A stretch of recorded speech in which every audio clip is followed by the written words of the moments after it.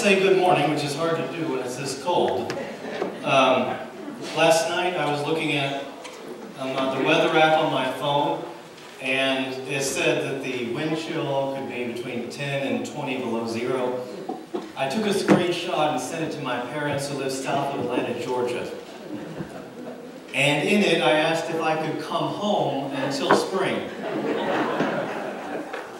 They were all for it, but for some reason the elders did not agree.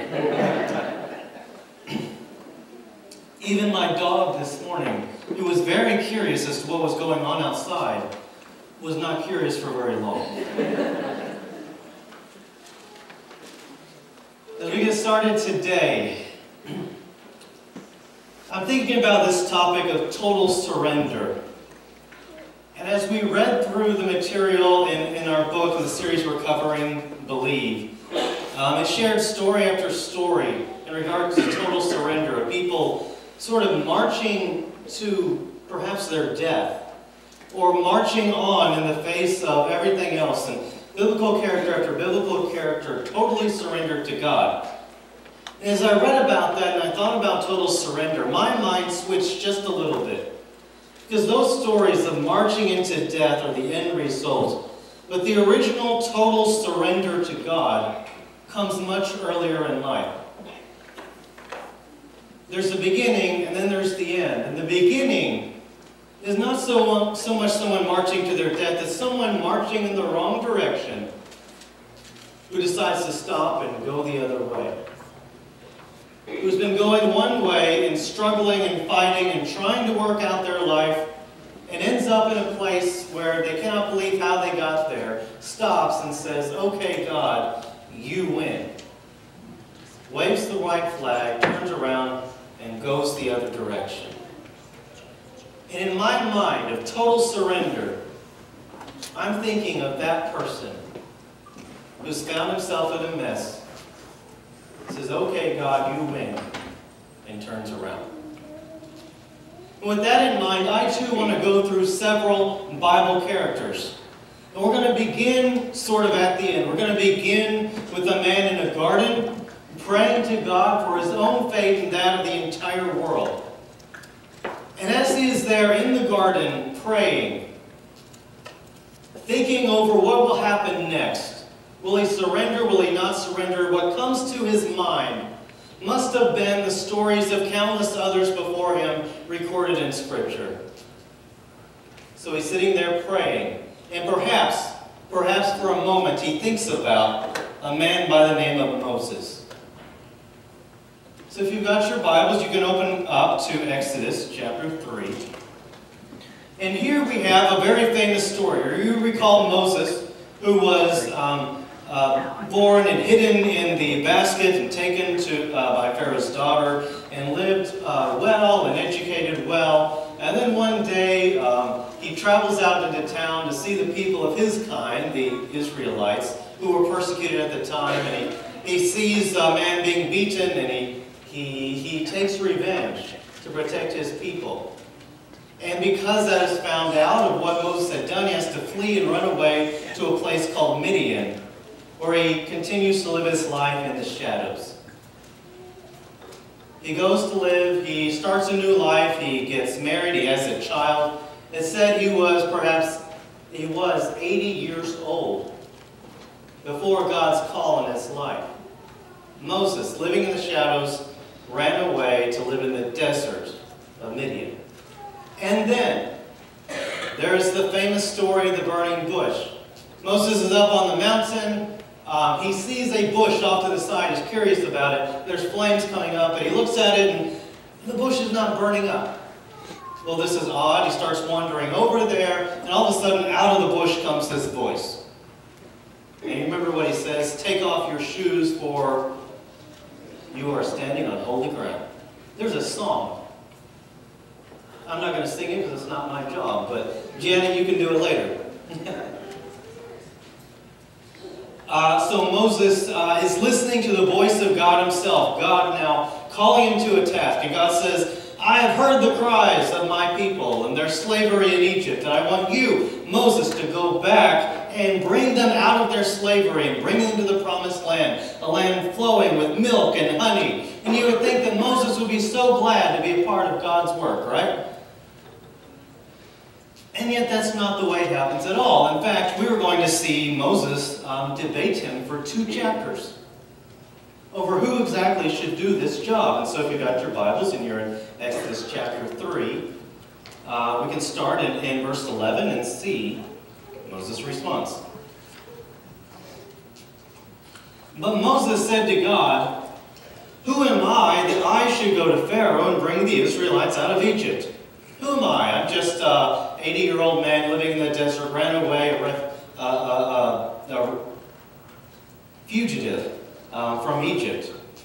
And God said, "I will be with you, and this will be the sign to you that as I have sent you, when you have brought the people out of Egypt, you will worship God on this mountain."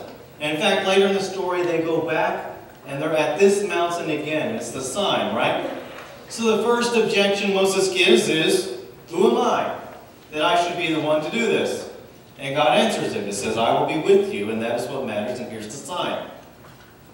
But Moses continues. He's not done with his objections and his thoughts, and so we continue down now to verse 13. Moses said to God, "Suppose I go to the Israelites and say to them, 'The God of your fathers has sent me to you,' and they ask me, 'What is his name?' Then what shall I tell them?" God said to Moses, "I am who I am. This is what you are to say to the Israelites, 'I am has sent me to you.'" Now that is the famous name of God. That is the biblical name. They call it the Tetragrammaton, the 4 letters. It was forbidden to pronounce for thousands of years. To this day, we don't know how they said it. And so it was written down, and instead of reading it, as they were reading it, they would say simply Adonai instead of the word itself. The name of God given in that moment.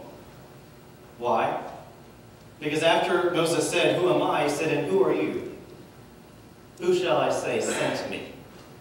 And we get that moment. And you would think that now God has explained to him that God will be with him and that this is my name and what you are to tell them, but Moses is not done with his objections. Flip forward just a little bit to chapter 4. And Moses has more to say.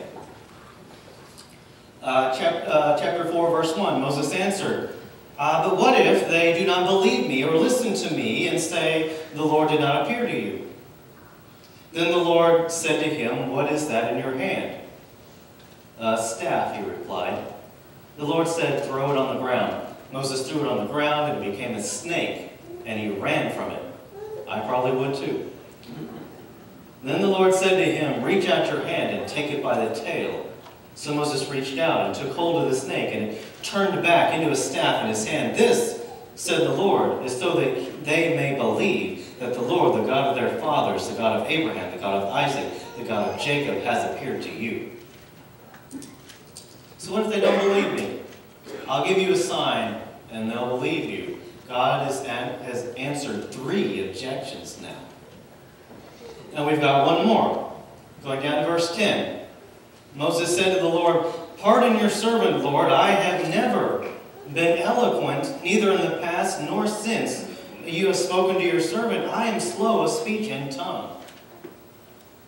I'm not gifted at speaking." The Lord said to him, "Who gave human beings their mouths? Who makes them deaf or mute? Who gives them sight or makes them blind? Is it not I, the Lord? Now go. I will help you speak, and I will teach you what to say." 4 objections, 4 answers. Moses still not convinced. Check out verse 13, the very next verse. But Moses said, "Pardon your servant, Lord. Please send someone else." Now, isn't that very human, is it not? In the way of total surrender to God is this idea that I am not to come out of the shadows. I have fled to the desert. I'm 80 years old. I've done what I'm supposed to do in my life. I'm a fugitive from another land. out of the shadows. I am very happy here on the back row. Sorry, I didn't mean back. Sitting behind things and observing. God says, come out of the shadows. You've got work to do. I am going to use you. And finally Moses says, okay, God, you win. And the world was forever changed when Moses waved that white flag. And the Israelites were brought out of Egypt as slaves, taken to the promised land, built a nation that we call Israel, and birthed the Savior of the world. And all of biblical history based upon that event because Moses waved the white flag and said, okay, God, you win. I have no more objections. He came out of the shadows and it changed the world. But that's not the only story that this man in the garden is thinking of when he considers this idea of surrender. So he's thinking about Moses, but then he goes back further into Genesis and thinks about a guy by the name of Joseph. Now Joseph, if you recall, was one of 12 brothers. Joseph was favored by his father Jacob. Remember, he had the coat of many colors, and they were all terribly jealous. My coat is black, and I don't think anyone's jealous of it. But Joseph is favored, and he's doing well. And so what do his brothers do to him one day? Well, they throw him into a cistern and then sell him into slavery into Egypt, which doesn't go terribly well for him. Eventually brings himself up to be trusted as a slave, only to have himself betrayed and thrown into prison. So then he's sitting in a prison cell. He interprets a dream. Eventually, Pharaoh hears about his ability to interpret dreams. And before you know it, Joseph has risen from being a prisoner and a slave up to second in command in Egypt. God's plan on his life, unbelievable. And as he is second in command in Egypt, it just so happens that there is a famine throughout all the land. And some people come to Egypt to get food because Joseph has put aside food. And guess who comes to get food from Joseph himself? Have you read the story? Who shows up? His brothers for food. And now Joseph is left with a dilemma. He doesn't know exactly what to do, and perhaps there's a part of him still stuck in that anger. Part of him that does not want to forgive. Part of him that is unsure of what to do. And so, Joseph begins to play games with them. He asks them who they are. He accuses them of being spies. He throws them in prison for a while. He asks about all their family. Because really, secretly, he wants to know about the one brother that's not there. And he wants to know about his father. And so he's sort of playing games with them. Now, if you go to Genesis 4, verse 22, we can break down his story into three parts. All three of them is when Joseph weeps. He cries because he's debating within himself what to do, to forgive, to let them know, to hide it. He keeps breaking down in tears and hiding it from them until the point which he comes out. So, chapter 4, verse 22, Reuben replied. Now they're discussing among themselves because they're in trouble. And Reuben, one of his brothers, speaks up, talking to the group, and you hear his reply. Reuben replied, "Didn't I tell you not to sin against the boy?" Talking to his brothers about, well, Joseph, in fact. "But you wouldn't listen. Now we must give an account for his blood." They did not realize that Joseph could understand them since he was using an interpreter. In other words, Joseph speaking Egyptian, they don't know who he is. They don't know that he can understand them. And here Joseph, he turned away from them and began to weep, but then came back and spoke to them again.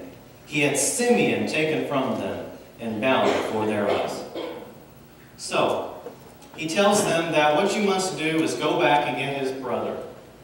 Benjamin, the youngest brother, and bring him back to him. In order that you'll come back, I'm going to take Simeon and keep him here in prison. Now he's breaking down. He wants to see his other brother. He's weeping, but he hasn't softened just yet. He doesn't know if he wants to forgive or how to handle it. So here's stage one. Now, then, after that, the rest of the brothers go back to Israel. They find their father Jacob. They tell him what happened. Say, we've got to take Benjamin back. And how does Jacob respond to that? No, thank you. I've lost my son Joseph. I've lost my son Simeon, who's in prison now. You're not taking Benjamin too. And so for a couple years they hang out, and eventually they get bad again, so he agrees. They take Benjamin back and they meet Joseph again. So then we get the second scene. Once again, they come to Joseph. He accuses them of being spies. He gives them a hard time. He tells them all of these things, excuse me. And he says, next verse 43. I'm sure I get this right. Okay. And as this is, excuse me, okay, all right, here we go. And so he has them in prison. They're in trouble again. And so this is how it goes, verse 29. He sees his brother Benjamin, the one he cares about, the youngest one that hadn't come. As he looked and saw his brother Benjamin, his own mother's son, he asked, is this your youngest brother, the one you told me about? And he said, God be gracious to you, my son. Deeply moved to the side of his brother, Joseph hurried out and looked for a place to weep. He went into his private room and wept there. And after he had washed his face, he came out and, controlling himself, said, serve the food.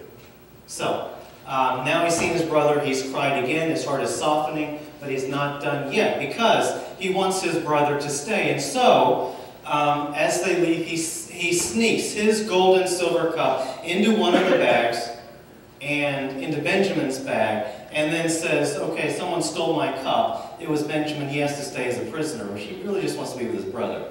He hasn't revealed anything. His heart's softening. He's wept twice, but it's not done yet. And then the big moment happens. The oldest brother left, by the name of Judah, who promised to Jacob that his son would come home, speaks up. And promised and says that he cannot go home without the youngest son because he promised his father. And this becomes the breaking point. So if you've got your Bibles, we're in 45. Actually, we're going to start in 44, verse 30. So now, if the boy is not with us when I go back to your servant, my father, if my father, whose life is closely bound up with the boy's life, sees that the boy isn't there, he will die. Your servants will bring the gray head of our father down to the grave in sorrow. Your servant guaranteed the boy's safety to my father. I said, if I do not bring him back to you, I will bear the blame before my father all my life. Now then, please let your servant, this Judah, remain here as my Lord's slave in place of the boy. Let the boy return with his brothers. How can I go back to my father if the boy is not with me? No, do not let me see the misery that would come on my father. So, Judah volunteers to take Benjamin's place, and then the moment of breaking happens. Then he weeps one more time. Verse 45, 1 and 2. Then Joseph could no longer control himself before all his attendants, and he cried out, have everyone leave my presence. So there was no one with Joseph when he made himself known to his brothers, and he wept so loudly that the Egyptians heard him, and Pharaoh's household heard about it. And we'll continue down in verse 4. Then Joseph said to his brothers, come close to me. When they had done so, he said, I am your brother Joseph, the one who sold you into Egypt. And now do not be distressed, and do not be angry with yourselves for selling me here. And catch this, because it was to save lives that God sent me ahead of you.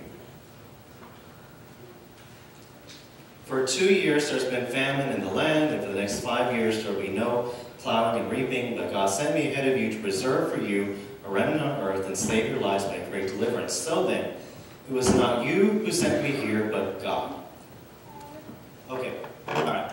So, getting the idea here.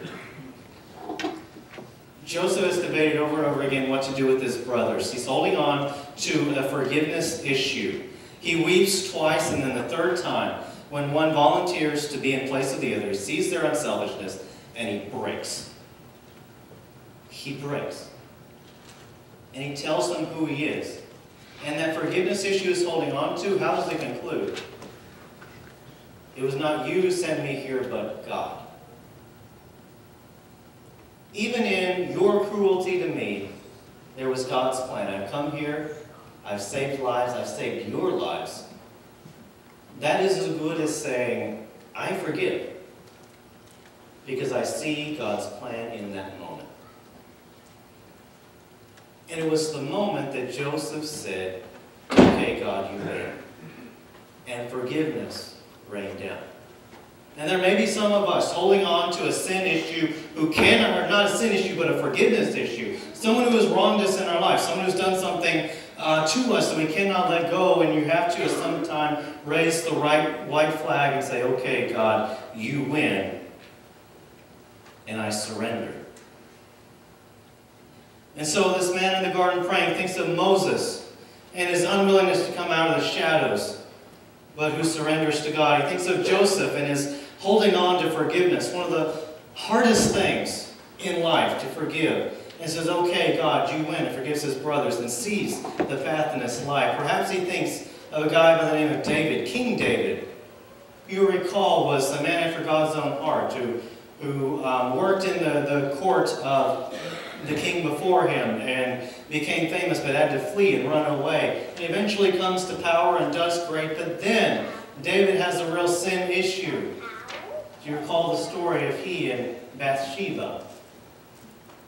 When he committed adultery and then saw to it that her husband died and went to all sorts of measures to hide what he had done because she was pregnant. Eventually, a prophet by the name of Nathan comes to David and says, tells him a story about a man who had many sheep, but he saw a man who had only one, and he took that sheep from him.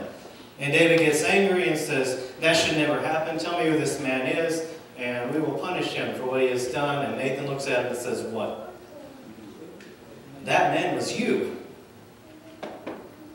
That man was you. And at that moment, he breaks. And so in 2 Samuel chapter 12, we get that story in a bit more detail. 2 Samuel 12. Then Nathan said to David, you are the man. This is what the Lord, the God of Israel, says. I have anointed you king over Israel. I delivered you from the hand of Saul. I gave your master's house to you and your master's wives into your arms. I gave you all Israel and Judah, and if all this had been too little, I would have given you even more. Why did you despise the word of the Lord by doing what is evil in his eyes? You struck down Uriah the Hittite with a sword and took his wife to be your own. You killed him with the sword of the Ammonites. Now therefore the sword will never depart from your house because you despised me and took the wife of Uriah the Hittite to be your own. And as we go further down, I don't have this on the screen, but verse 13. Then David said to Nathan, I have sinned against the Lord. This is the moment where there's no more hiding. He's been found out. He cannot cover his sin. It's gone into deeper and deeper lies and more sins. And he's afraid someone's going to find out. And finally it comes to light what he did. Nathan the prophet calls him out on it. And finally David breaks and says, okay, God, you win. I did it. I cannot hide it anymore. He repents of his sin. And he goes in a new direction.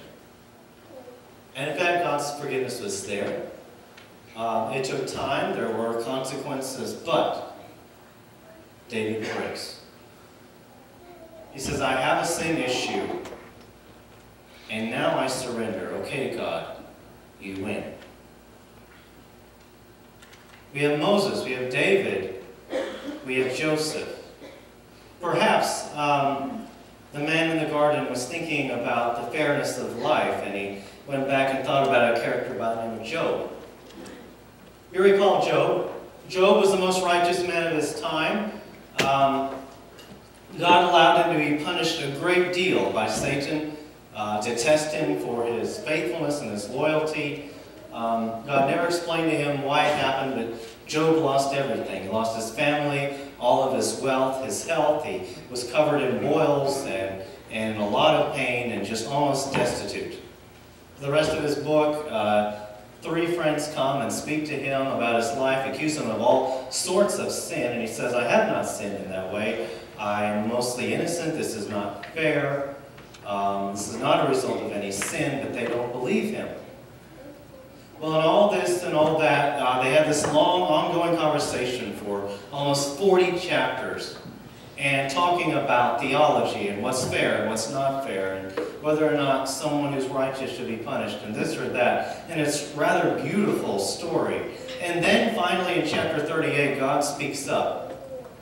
And it's almost frightening if you read the words. You've ever read this chapter? Listen to God's response to all of their conversation. Then the Lord spoke to Job out of the storm, speaking in a storm. He said, Who is this that obscures my plans with words without knowledge? Brace yourself like a man. I will question you, and you shall answer me. Where were you when I laid the earth's foundation? Tell me if you understand. Who marked off its dimensions? Surely you know. Have you ever known God to be sarcastic? Who stretched the measuring line across it? On what were its footing set? Or who laid its cornerstone while the morning stars sang together and all the angels shouted for joy? And he goes on for 3 chapters saying, And where were you when this happened? And do you know the answer to this question? Because I do. I'm God, I'm above you, and you will answer my questions, not the other way around. And it sounds a little bit harsh. And yet, it is God's power and God's righteousness and God's ability to make those decisions. And Job has to respond in a different way. In chapter 42, we get his response. Then Job replied to the Lord, I know that you can do all things. No purpose of yours can be thwarted. You asked, Who is it that obscures my plans without knowledge? Surely I spoke of things I did not understand, things too wonderful for me to know. You said, Listen now, and I will speak. I will question you, and you shall answer me. My ears had heard of you, and my eyes have seen you. Therefore I despise myself and repent in dust and ashes. Job says, Okay, God, you win. It doesn't seem fair. It's not fair. I'm holding on to that grudge of the lack of fairness in the place I am in life, but okay, God, you win. I'm giving that up. And because of that, he goes on and he's blessed twice as much as he was before all of this, as the story ends. It took Job surrendering, holding on to that, this is unfair. He says, okay, God, you win. And continues on. So we have Moses, we have Joseph, we have David, we have Job. And then maybe the easiest one to talk about surrender is a guy by the name of Jonah.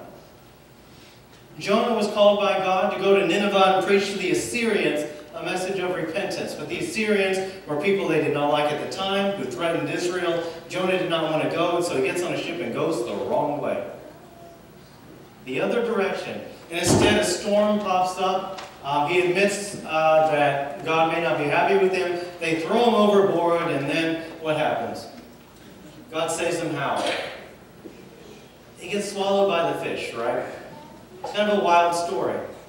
But the part that we usually don't tell is the part within the fish. He lifts up a prayer. And you fact checkers can help me here, but I believe that may be the only prayer in the Bible ever to take place inside a fish. I'm going to have to look up and double check that, but I think that's the case. And so from within the fish, he lifts up this prayer. From inside the fish, Jonah prayed to the Lord his God and said, In my distress I called to the Lord, and he answered me. From deep in the realm of the dead I called for help, and he listened to my cry. You hurled me into the depths, into the very heart of the seas, and the currents swirled about me. All your waves and breakers swept over me. I said, I have been banished from your sight, yet I will look again towards your holy temple. And in that prayer, he turns around his thoughts and he goes to Nineveh, somewhat begrudgingly, but does what he was called to do. He had to be swallowed by a fish in order to say, okay, God, you win. He was running away from his calling, the thing God wanted him to do. He ran in the opposite direction, went a different way, and eventually was stopped in his track and said, okay, God, you win.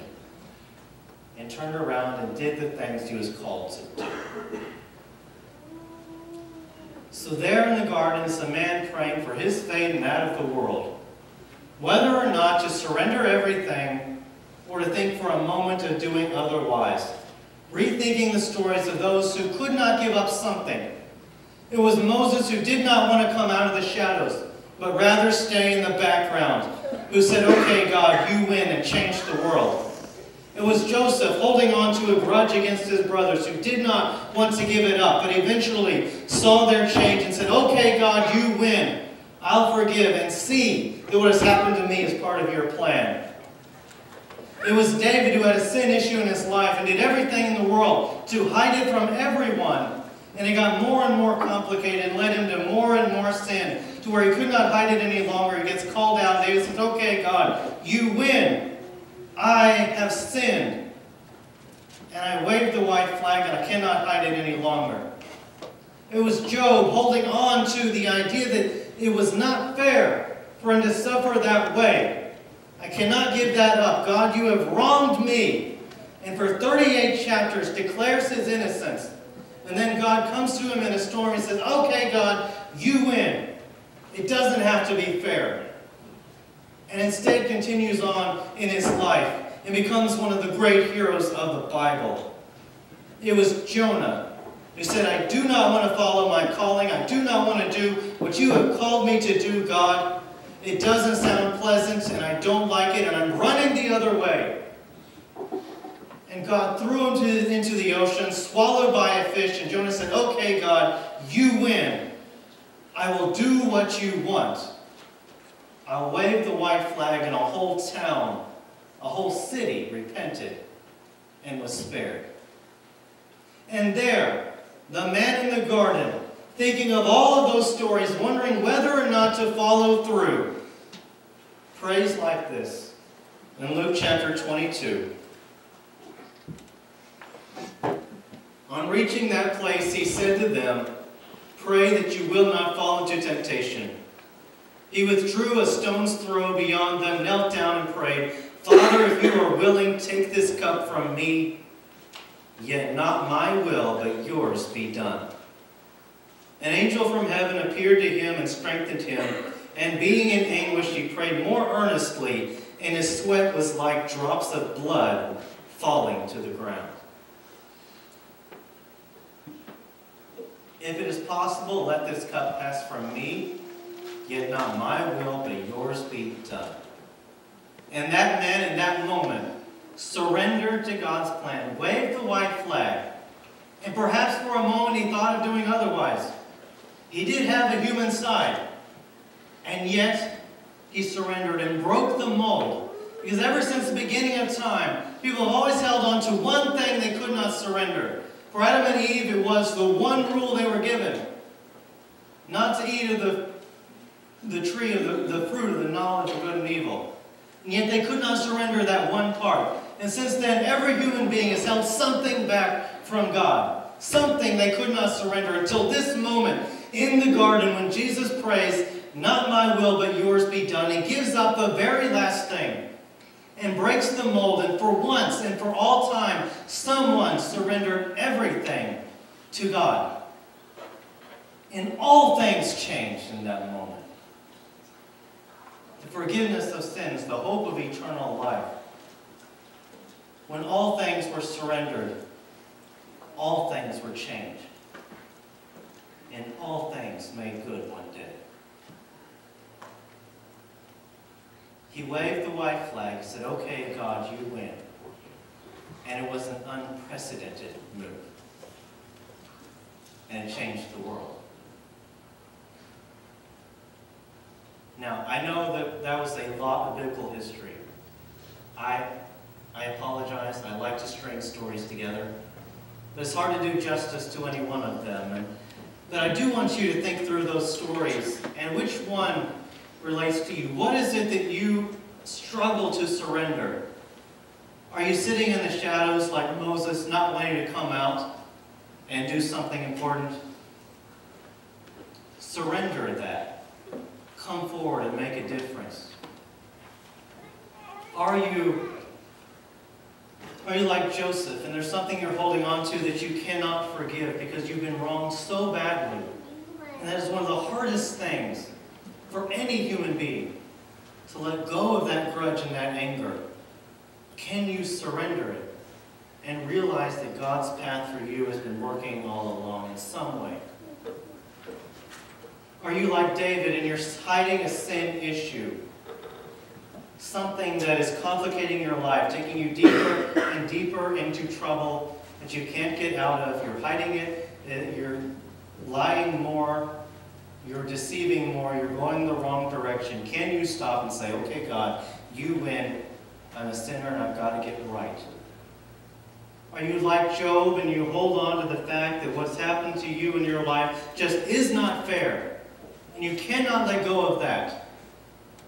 Can you say, okay, I surrender. You get to make those decisions. Are you like Jonah, and God has clearly put in your heart and your mind a calling to do something in this world, and you've been running away from it because you simply didn't want to do it?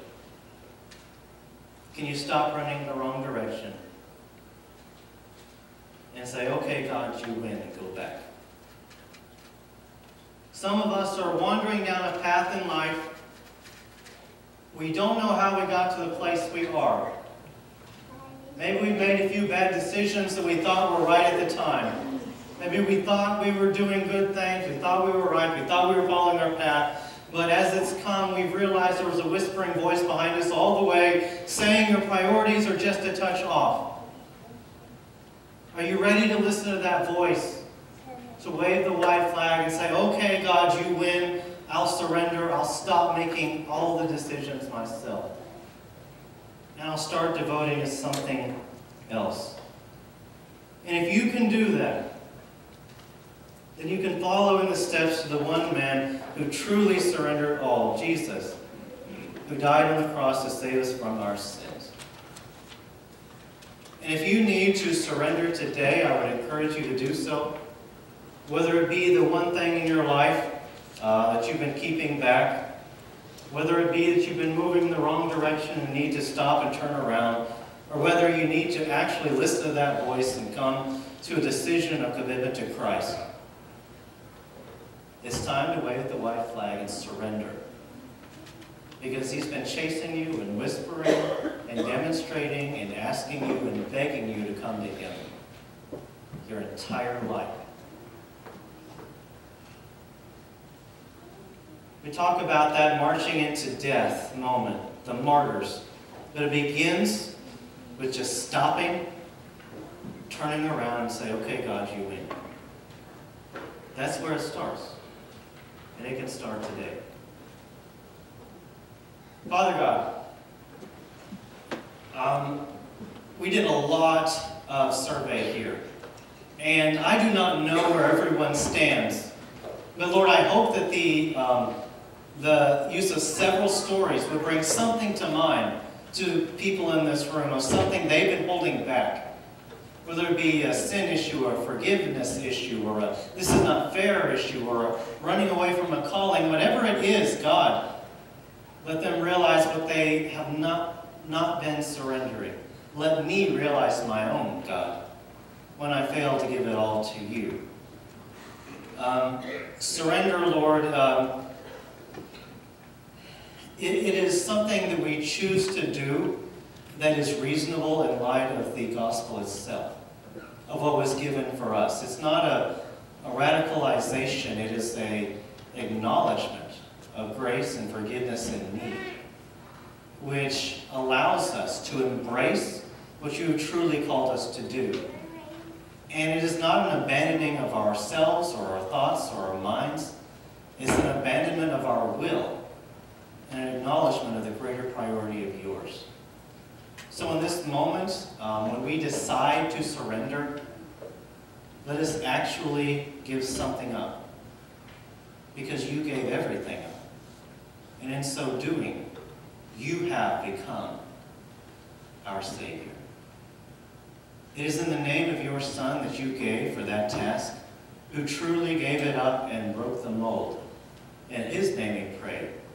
Amen. It's our invitation song. It is that time that we do some surrendering. If it's a prayer you need to have at your seat, or come up here and pray with us, or talk to someone about membership or baptism, this is a great time to simply respond and surrender whatever is left to God.